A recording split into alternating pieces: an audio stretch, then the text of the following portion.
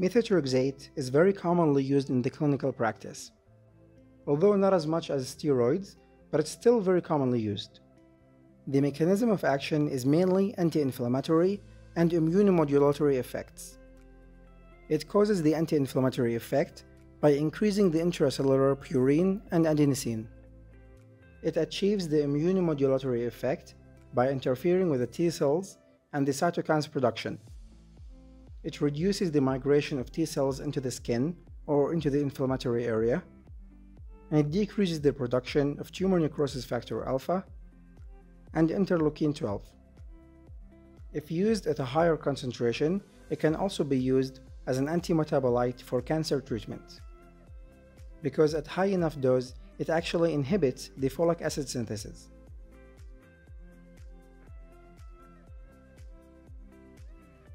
Diseases that can benefit from methotrexate include atopic dermatitis, Psoriasis, chronic spontaneous urticaria, bullous pemphigoid and pemphigus vulgaris, lichen planus, and cutaneous lupus erythematosus. Keep in mind that the patient taking this medication has to be at least 3 years of age. We see the results fairly quickly. Most patients will benefit and start showing progress in about 6 to 8 weeks, and the maximum benefit can be seen in at least 5 months. So after consistently taking the medication for 5 months, the patient progress will reach a plateau. About 25% of patients don't respond to methotrexate, or at least don't have a satisfactory outcome.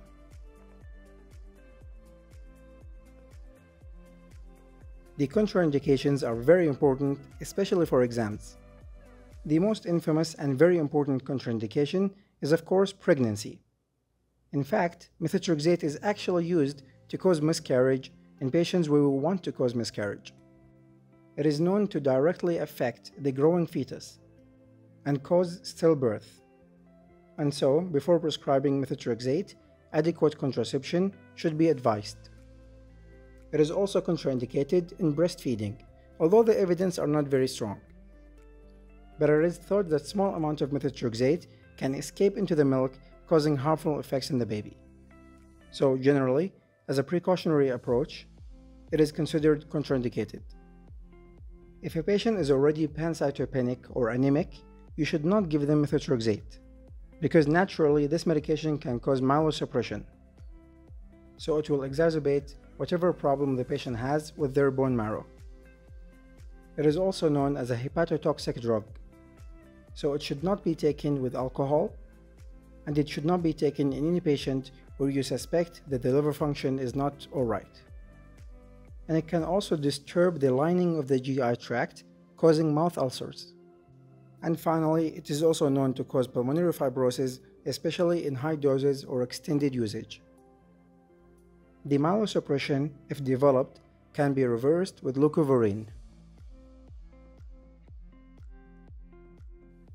Before prescribing methotrexate, you should order the following for your patients: a complete blood count, or a CBC, renal function test, as well as liver function test, hemoglobin A1C, lipid panel, and serology.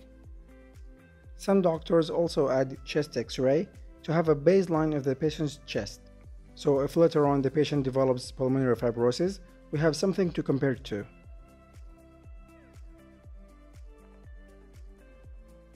Dehydration can affect the levels of methotrexate by causing it to be more concentrated in the blood. So patients who are severely dehydrated will have more effects of methotrexate. So, while taking methotrexate, it is very important that the patient is adequately hydrated. Drugs interaction includes any medication that interferes with folate. So medications like sulfonamide and trimethoprim are of course contraindicated, because this will exacerbate the folate inhibition and might cause myelosuppression.